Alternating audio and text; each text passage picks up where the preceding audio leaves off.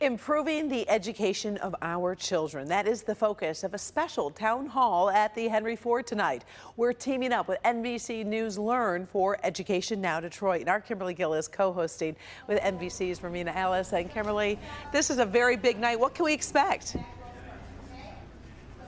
Hi, Karen. Good afternoon. You know, everybody talks about Detroit coming back, but for Detroit to truly come back and be successful, we have to set our children up for success. And one of the ways we do that is figuring out the education system. And that's really what we're going to be talking about today at the Henry Ford live here at this special event. I'm joined now with Ramina Ellis. You know her from NBC News. She is the senior education correspondent. You're going to be hosting this event tonight.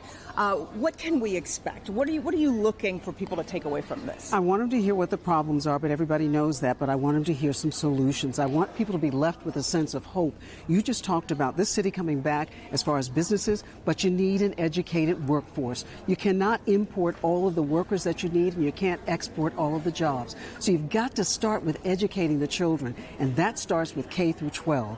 And that's what we're going to tell people about, how some folks are really making it happen. We've got pockets of excellence in the city. You want a blanket of excellence as far as education is concerned. Absolutely. So happy that you're here with us tonight. We're going to have more, and we would love for you to join us. We're going to be broadcasting live on clickondetroit.com beginning at 6 o'clock tonight, and then you can watch also on the air beginning at 7 live here from the Henry Ford.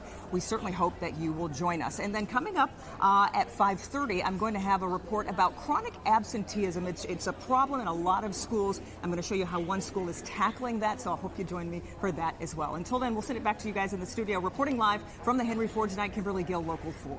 All right, we are looking very much forward to that. Thank you, Kim. We'll see you at 5:30.